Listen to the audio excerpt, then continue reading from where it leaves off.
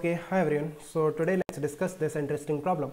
So it says a block of mass 5 kg slides down an incline of inclination 30 degree and length 10 meter. Find the work done by the force of gravity. Fine. So इस problem को हम दो तरह से approach कर सकते हैं. एक तो simple basic definition of the work, that is work done is equal to F dot S, है ना, फोर्स एंड डिस्प्लेसमेंट का dot product. What is this? F S cos theta.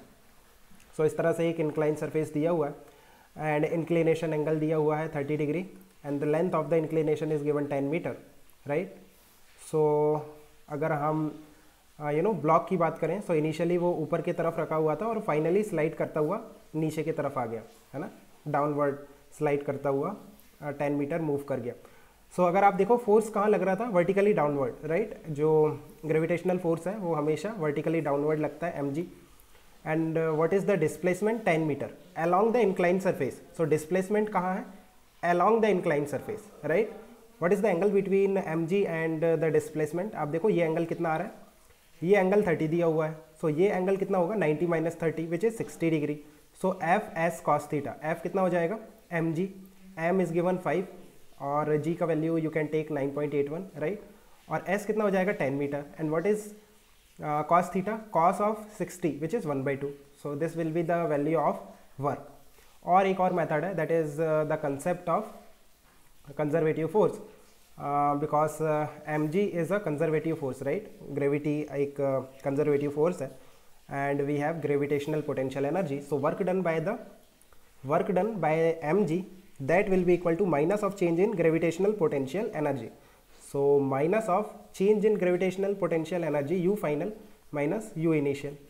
And अगर आप माइनस साइन अंदर ले जाओगे तो u initial minus u final हो जाएगा. सो ये हमें निकालना है. सो ये जो फाइनल पोजीशन है और इनिशियल पोजीशन है वहाँ पे कितना हाइट डिफरेंस है, अगर हम ये निकाल लें then mgh is the change in gravitational potential energy. h क्या है? Height difference between initial and final position. आप देखो इस तरह से ये आपका h हो जाएगा. ये वर्टिकली जो हाइट है, वर्टिकल हाइट है ना, that is your h. So h कैसे निकालेंगे? सिंपल, आपको एंगल दे रखा है और डिस्प्लेसमेंट दे रखा है. सो 10 का देखो ये जो लेंथ है ये कितनी है? 10.